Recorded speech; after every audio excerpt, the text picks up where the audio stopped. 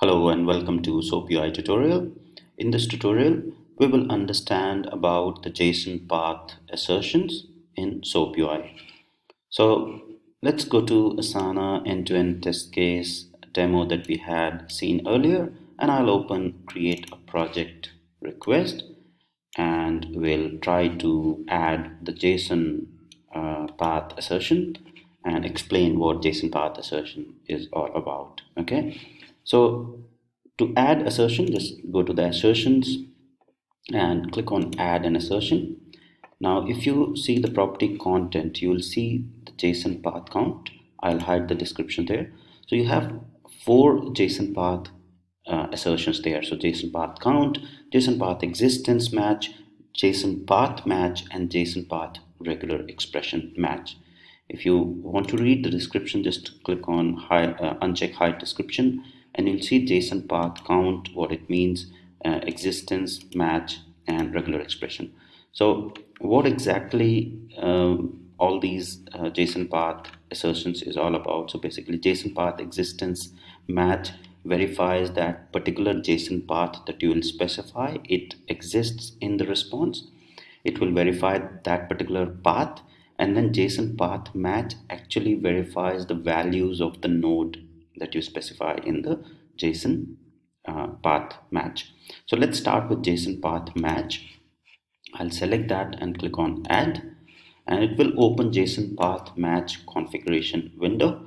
Now we have already seen how you can write the JSON path to get the node values. Okay, let me close this window, go to the response so that you can see what we are actually writing. Okay, and here what we'll be verifying is let's say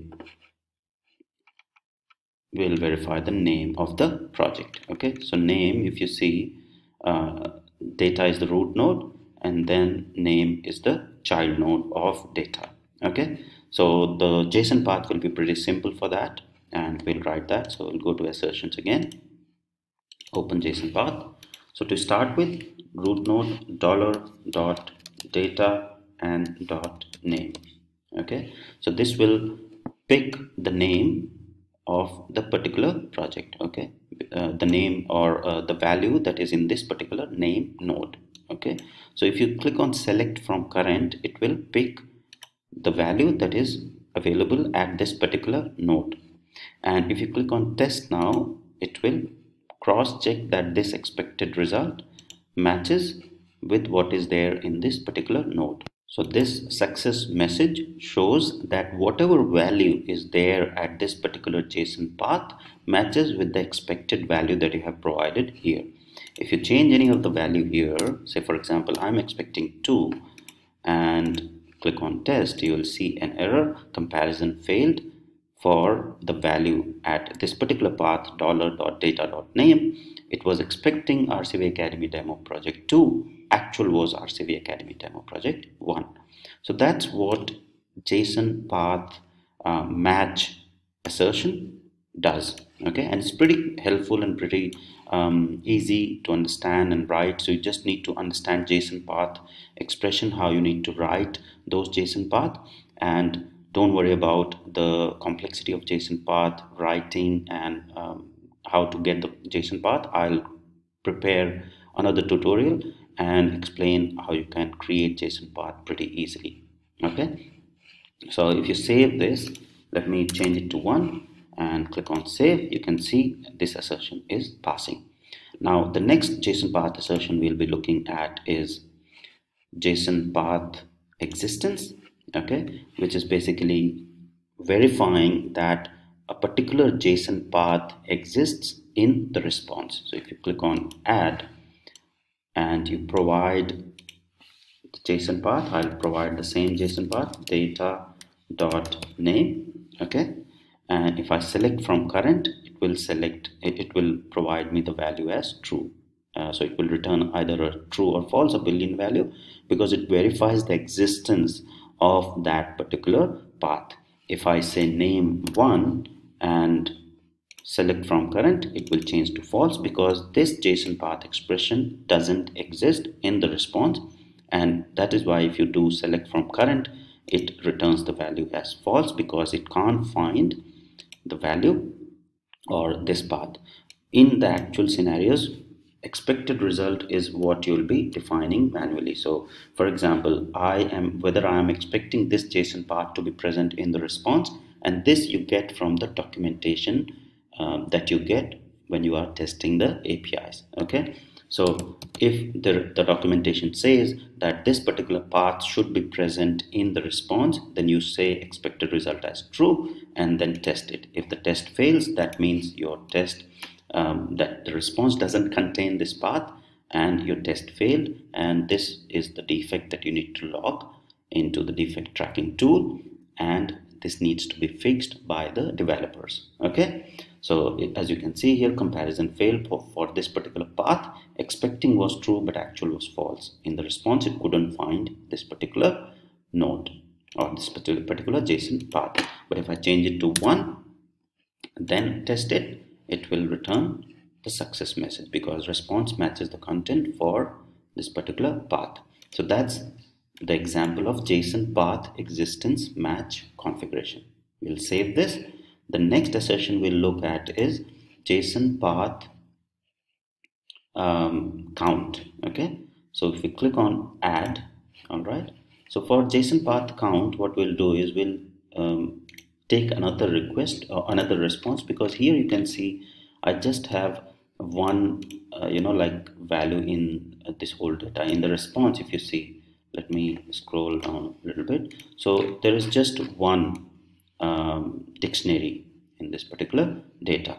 Okay, so what we'll take is we'll take some response wherein we have an array of elements within a dictionary, so we can verify the count. So what we'll do is we'll take the request get all projects in workspace, because this will return a dictionary which has an array. So you can see the square braces. Okay, so this is an array and it has a couple of different values. Okay, so let's understand this response first. So I'll copy this and go to the Chrome, and here I have JSON formatter already. So let me paste whatever I've copied. I'll format and beautify and then go to the tree form. Okay, so here you can see the data contains the 5 elements in it. Okay, so data has is an array which contains 5 elements within this array. Okay, so now with the JSONPath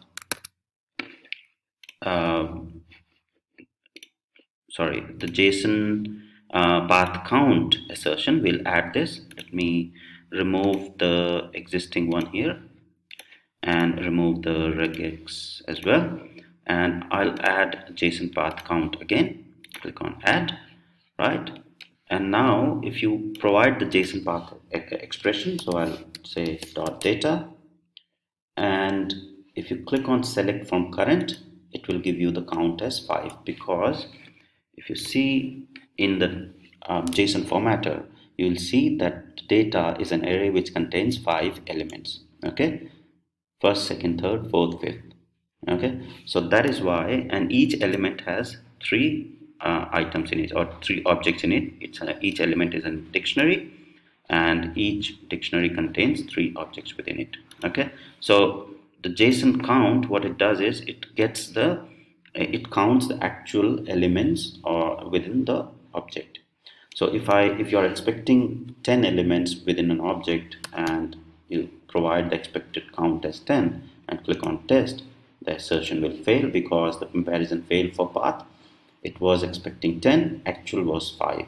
Okay, so that's another very good example of JSONPath count. So I'll change it to 5 and save it. Okay, so we have covered 3 assertions, JSONPath assertion. So we have covered JSONPath, let me hide the description. We have covered JSONPath Match, we have covered JSONPath Existence Match, we have covered JSONPath Count Match. The last one in the JSONPath is the JSONPath Regular Expression Match. So we'll add this one. Okay, now JSONPath Regular Expression Match matches the details or the content of the JSON path node value based on the regular expression that you provide. All right, so let's understand, or let's see the values here. So here in the response, let's say we are going to verify the GID. Okay, so I'm expecting any number in this particular GID. Okay, so we'll provide a regular expression and it should be only number. Okay, so we'll provide a regular expression which will contain the details of the numbers, and then in the GID we are expecting that the GID should always be a number. Okay, so add the assertion and say JSONPath RegEx match, and I think I have already added. Let me cancel that.